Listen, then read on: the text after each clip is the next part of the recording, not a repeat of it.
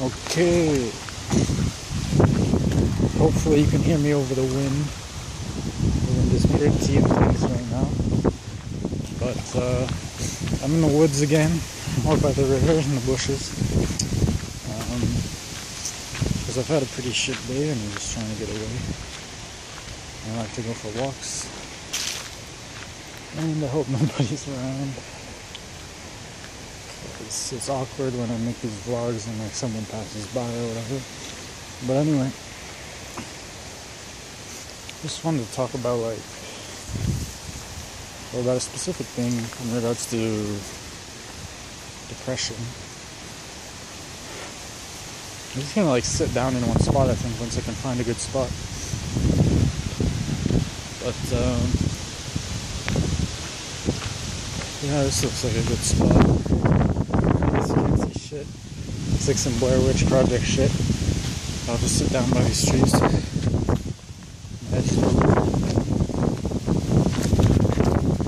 So, I was saying, forgive me for the wind.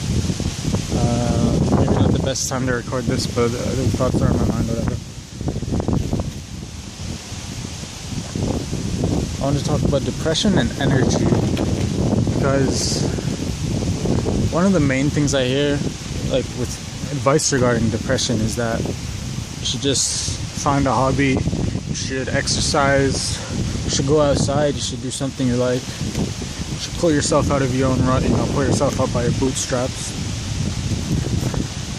Sometimes it's actually not possible.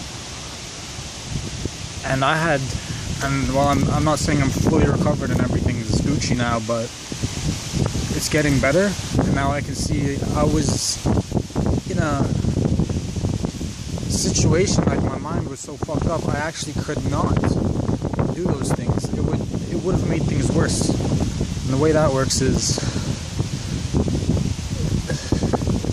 it's a matter of recharging. I'm gonna come a little closer to the river.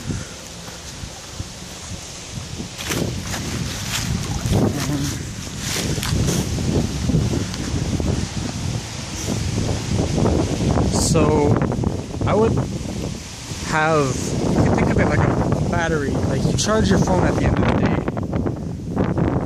and you unplug it when you start the day. So it's like my battery only ever went up to 10%, and everyone else was at somewhere between 80 and 10, 80 and 100. Normal people have an on and off days, but they're somewhere in that range. Me, I was at 10, 20 at the best days. I would spend most of that energy just getting up out of my bed and getting ready. So I was fucking spent by the time I even get to work or school or whatever it is I have to do. Or if I don't have to do anything, then it's not like I can. I just lay in bed. I just try to conserve that energy. Stay plugged in, stay rested, because it's imagine if after working 9 hours, when I was already so exhausted before I even started the shift, I went to the gym after that. It's normal people that could be recharging, that could help them, and I understand that, but when you're depressed and you're working on 20% battery, that's actually making it worse. You're burning yourself out. You will drive yourself mad that way. With severe enough depression, you can't do things you enjoy. You can't even find a hobby. You just struggle to survive, to do the everyday things. You don't make yourself meals because that's too much. And that's the hardest part for most people to understand. I still have depression. I'm still dealing with it, but I've switched medications and now I'm on one that gives me more energy. And I can actually kind of do things that make me happy now. I can, I'm sad. I'll be sad, but I'll be like, well, I'll go outside, I'll go for a walk. I'll go make music or something. Whatever it is that might make you happy. I can do that, and it won't feel like a gargantuan task. Like, sorry, I think my perspective in the camera just switched.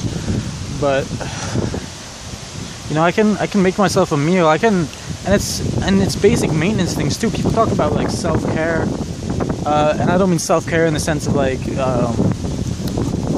buy yourself ice cream and shit, but I mean like actual self-care, like eating healthy, cleaning your room, living in a healthy environment, and just like generally actually taking care of yourself so that you're healthy is barely possible when you're depressed. So you sink even lower. But now I'm capable of actual like basic self-maintenance, you know. But I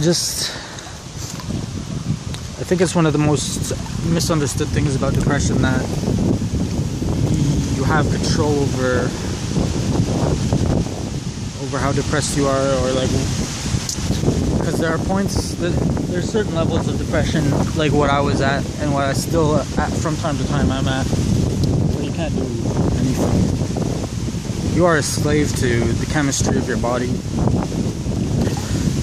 and once you have the chemical problem at least not even perfectly fixed, but at least helped out a little bit, then you can think about actually improving your conditions and looking at what's in your life contributing to your depression. But it's absolutely necessary to tackle that chemical imbalance in your brain first. And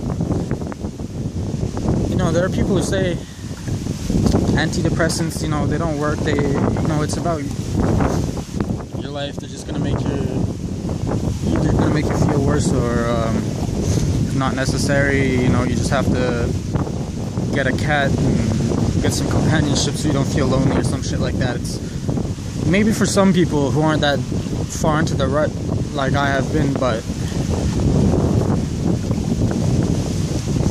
once I switched my medication, it's actually been life-changing. I'm not saying there are no side effects or not downsides, but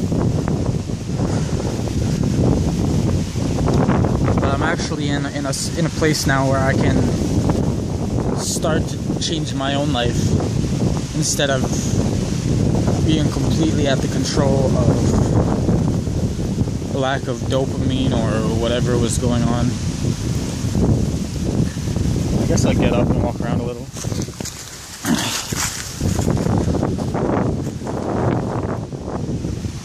Like, I think neurotypical people who don't actually have like a depression disorder will find that going to the gym is enough, or going for a bike ride or whatever makes them happy. But when your whole brain's fucked up, you gotta address that first, absolutely. And that's something I've really realized.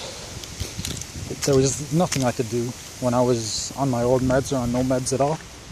There was nothing I could do. No action I would take would make me happy, would help anything at all, really. Or even if I did take those actions, it would burn me out. It would make things worse in the long run. So